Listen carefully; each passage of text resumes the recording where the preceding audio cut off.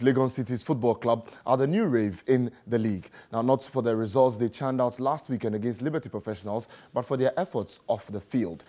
The corporate branding the club have made a priority has won them a few fans. Now, they now want more than, although admitting that the fine image they are building is only a tactic to winning hearts in the football circles.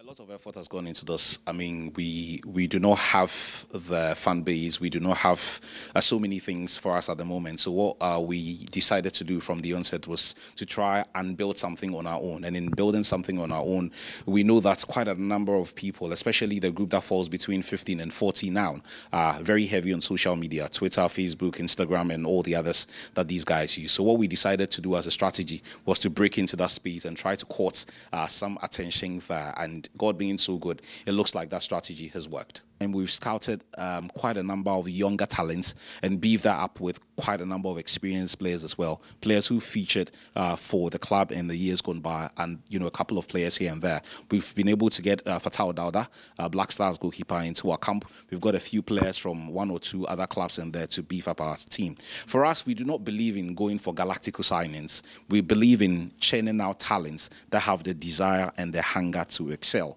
So you notice in our game against Liberty, quite a number of our players had not even played a Premier League game before, but we saw the outputs that they put out there.